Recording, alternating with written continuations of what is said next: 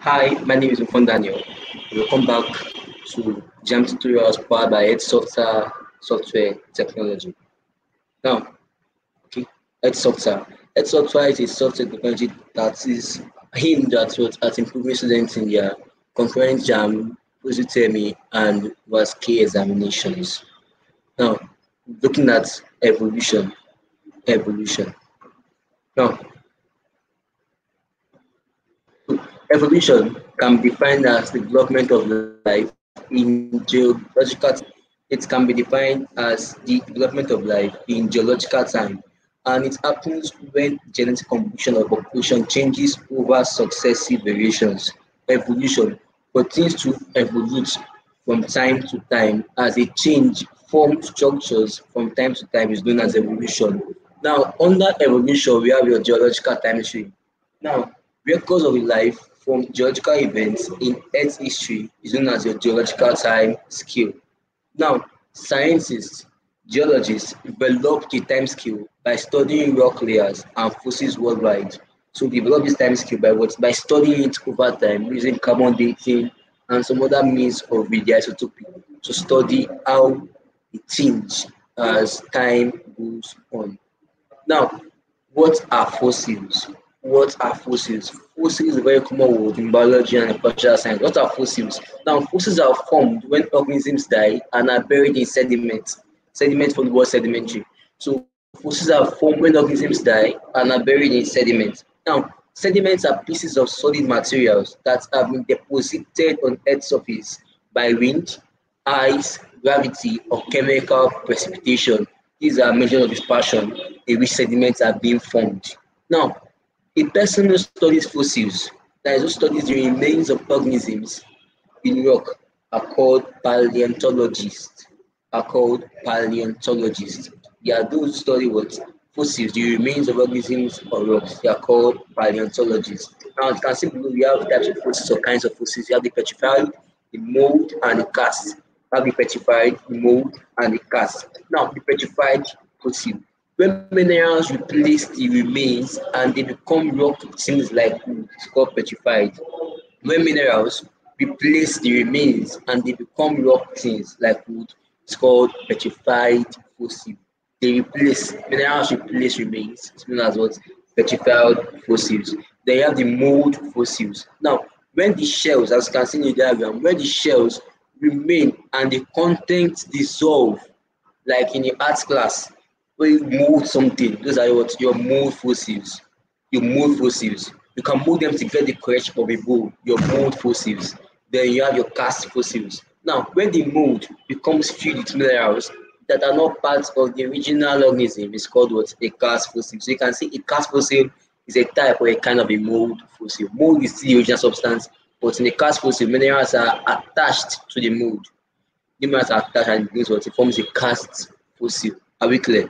Now, geological timescale divisions. Geological timescale divisions. Now, geological history of Earth is broken up into geological chunks of time. From the largest to the smallest, we have the eons, the eras, the periods, and the epochs. The eons, the eras, the periods, the epochs. The eons, the eras, the epochs, and that. So you have the Phanerozoic eon, the Phanerozoic eon. Now, this is subdivided into three major divisions. You have the Paleozoic, the Mesozoic, and the Cenozoic.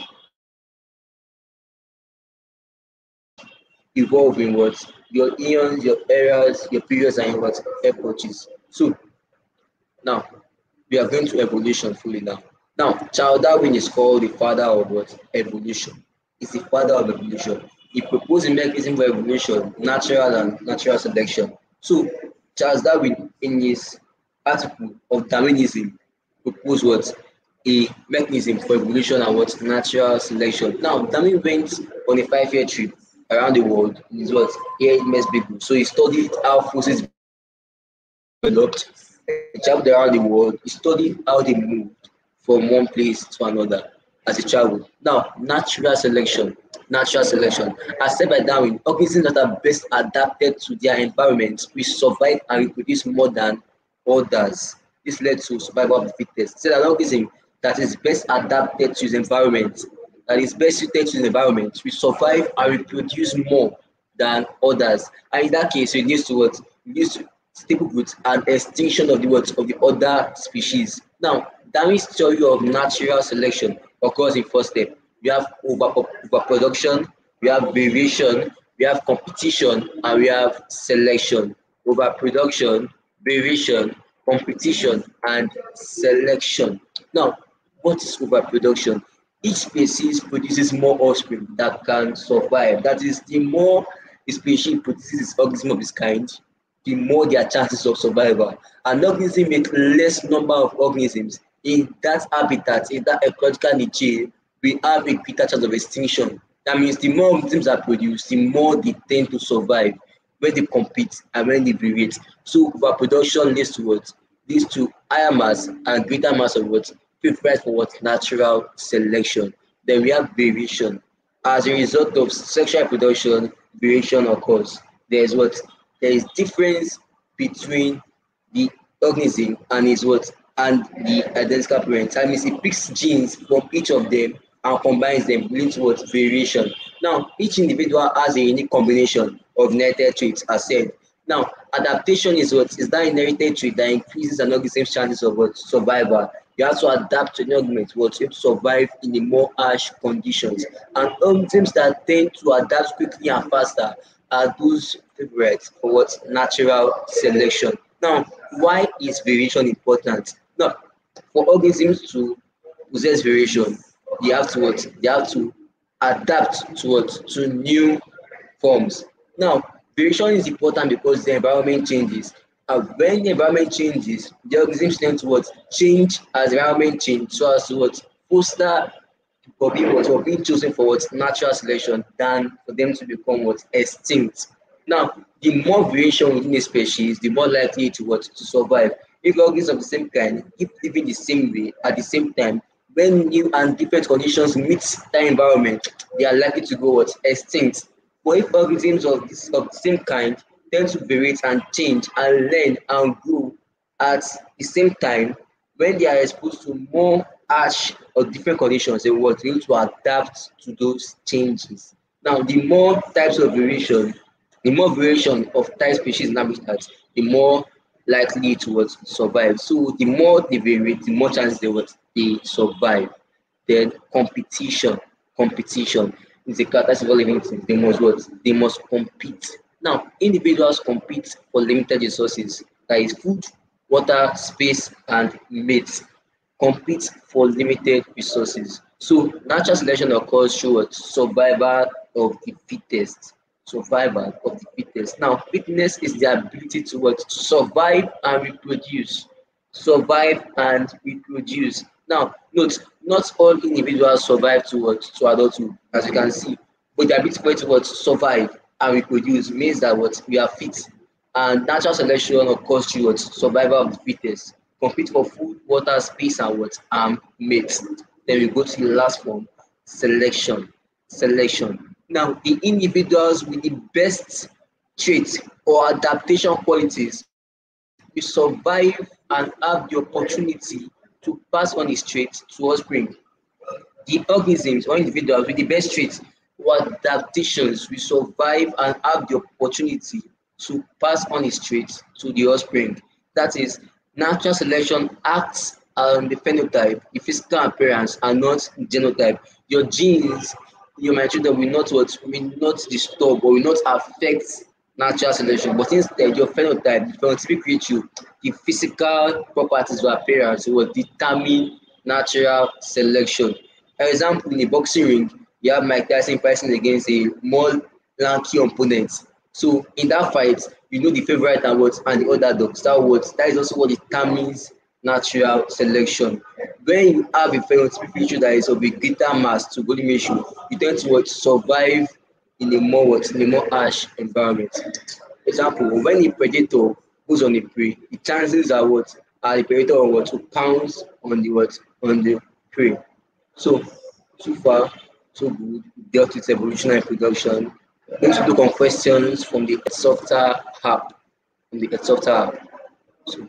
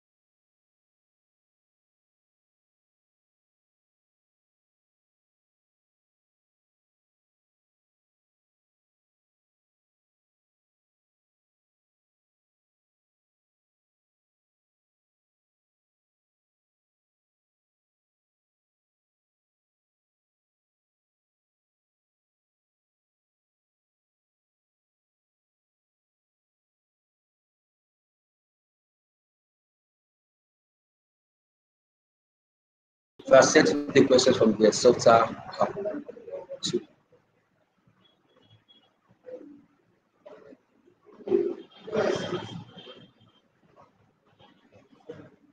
now, for the first question, you can see the diagram below showing the giraffes, the ancestors, and the new generation. Now, please use the diagram below to answer this question. Now, the change in the length of the necks of the giraffe was brought about by A. Natural selection, B. Predation, C. Symbiosis, and D. Geographical isolation. So I thought it was natural selection. Natural selection.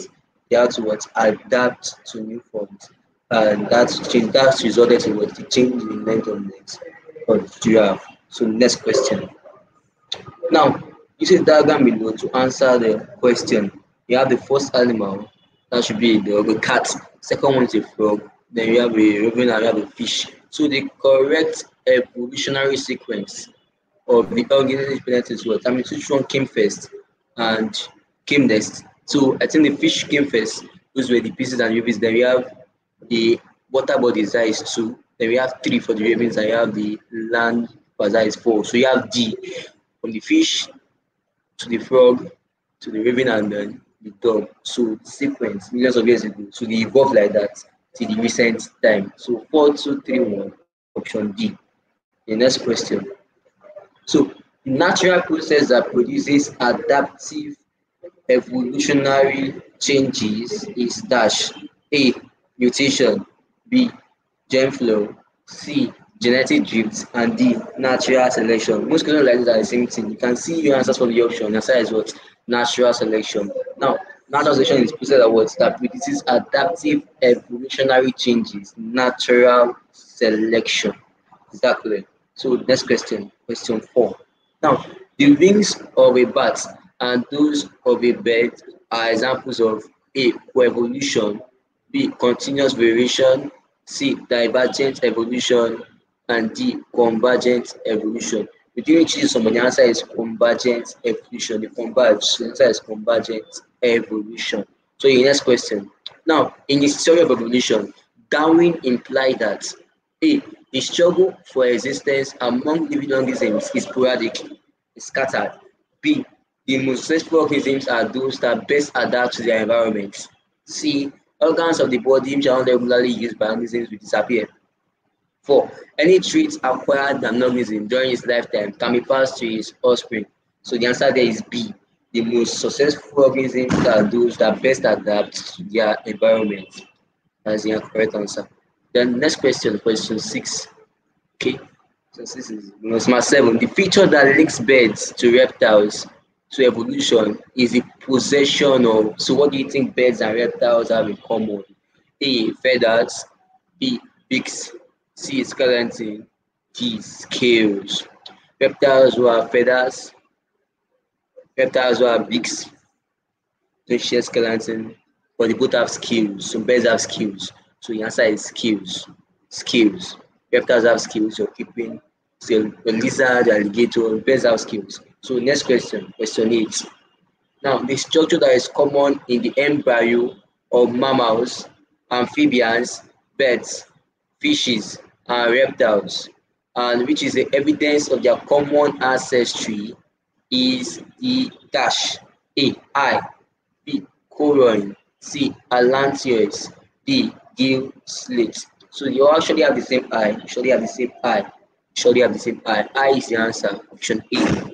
The next question, question 9. Okay, you've answered it. Okay, now each diagram will not answer the question. The same diagram shown in question 2. Now we have option I, that is a cat, 2 is a frog, 3 is a bird, and 4 is a fish. Now, oviparity is a type of fertilization exhibited by which organism labeled? Now, oviparity, over, egg, parity, that is the word percent power. So, overs are egg. Say by option 3, birds. Birds lay egg. So, the answer is option 3, oviparity. Now, next one. All living organisms are constantly involved in the struggle for existence.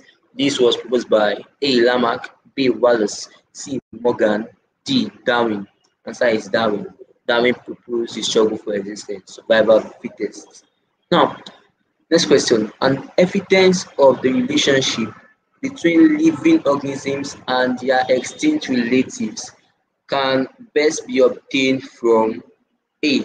Paleontology, B. Embryology, C. Comparative anatomy, D. Comparative physiology. The answer is paleontology, study of what fossils. So for the evidence of extinct relatives, what remain what they are fossils. So that will be able to what to relate between the past and the present. So it's paleontology, study of fossils. Next question. Now, an argument against Lamarck's theory of evolution is that A. Acquired traits cannot be passed on to offspring. B. Disease of body parts cannot weaken the parts. C. Disused parts is dropped off in the offspring. D. Traits cannot be acquired through constant use of body parts. So Darwin made a theory that what any part of the body that you didn't use for a long period of time will become what compatible, become useless. So answer is B. Disease of body parts cannot weaken the parts. Because you didn't use so part of the body doesn't mean the parts become weak. Lamarck's theory of evolution. That was argument against Lamarck. Now, according to Darwin, the driving force behind evolutionary change is A. Natural selection, B. Genetic drift, C. Mutation, and D. Gene flow. Darwin in his talk on what natural selection said is what is the driving force of what evolution. Natural selection is the driving force behind evolutionary change. Next question. Now, which of the following requires the use of carbon dating? Said it earlier to prove that evolution has occurred. Now, carbon dating is also used in radiography to have the carbon 14 and carbon 12. We are used to date, we are used to check what happened in time past. We are used to know the ages of fossils, ages of animals that have lived long, and some other things like that. We also check time, check back, and throw back time past. So we have what biochemical similarities, molecular records, fossil records, and comparative anatomy. And then it has to be throwback or ancient times, what your fossil, paleontology, study of fossils, things that what the cave, sediments. So we use what carbon dating to prove fossil records. Then next question. So the following is the most advanced evolutionary development in plants. A. Possession of unicellular structures. B. Development of flowers. C. Dispersal of spores. And D. Development of secondary thickening. Now, possession of unicellular structures occurs from the beginning where you have your archaebacteria, your bacteria, and your eukarya. So those are what the structures that existed from time. So they are not what, they are not advanced evolutionary changes. Now, flowers are part of a plant, so they are not what evolutionary, they are not advanced. Dispersal of spores, plant was flowers through spores, that is not advanced. But most plants really have been found to what possess secondary thickening. Secondary thickening, plant are becoming hard to what cut. So as they develop secondary thickening, that is what a more advanced evolutionary change in what plants. Development of secondary thickening. Next question. Now, the fallacy in Lamarck's evolutionary theory was the assumption that A. Acquired traits are heritable. B. Acquired traits are seldom formed. C. Traits are acquired through the use of body parts. D. Traits are acquired through disuse of body parts. So in Lamarck's theory of it and disuse, it says what? It said traits are acquired through the use of body parts, which was what definitely fallacy of his theory. So I C. So we go to the next question. Now, the flippers of a whale and of fins of a fish are examples of the flippers of a whale and of fins of a fish are examples of this convergent evolution. Convergent evolution. Now, next question. Now, Darwin is considered the first scientist who correctly explained the theory of A. Special creation, B. Spontaneous generation, C. Use and disuse, D. Organic evolution. So it's in special creation, nothing like that in biology, nothing like spontaneous generation. But the law of use and disuse was made known by Jean Lamarck, and Darwin is the father of evolution. So he correctly explained the theory of organic evolution. Next question. Now, the fibers of a wheel and fins of a fish are examples of convergent evolution. Then last question. Adaptive radiation is illustrated in A. Wings in birds and bats, B. Appendages in insects, C. Modified insect mouthparts, and D. Dentition in animals. So adaptive radiation is illustrated in wings in birds and bats. So thank you, Mrs. Sota.